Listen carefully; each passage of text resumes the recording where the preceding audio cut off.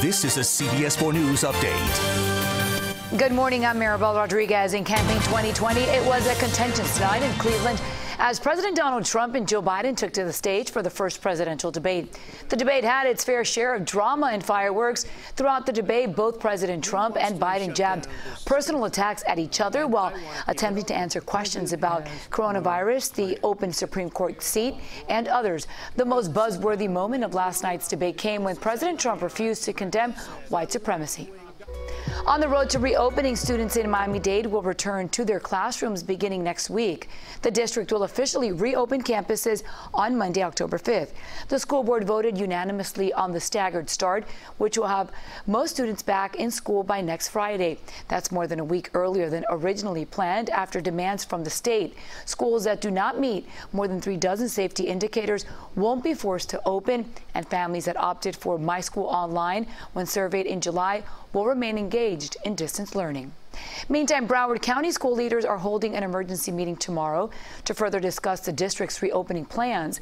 The school board did not make a decision during yesterday's meeting after receiving a similar letter from Commissioner Corcoran. Right now, Broward is planning to begin its phased reopening on Wednesday, October 14th. And the journey has come to an end for one City of Miami police officer who spent weeks pedaling for a purpose. Officer Joe McCrane crossed the finish line in front of the Miami Police Department Tuesday morning after riding 1,024 miles on his bike. September is Childhood Cancer Awareness Month, and he said he was inspired by the kids fighting the disease. In total, Officer McCrane raised a goal of $20,000 for Live Like Bella, a group that started in memory of Bella Rodriguez Torres, a South Florida 10-year-old who died of cancer in 2013. Now, CBS 4 weather. Welcome to Wednesday, final day of September, and we have a cold front that is moving across central Florida. It is going to continue to sag southward and stall out over our areas. So yes, we are dry for now. As we head into the afternoon, highs climb to 90 degrees, and then we'll see storms developing, especially in the afternoon and evening.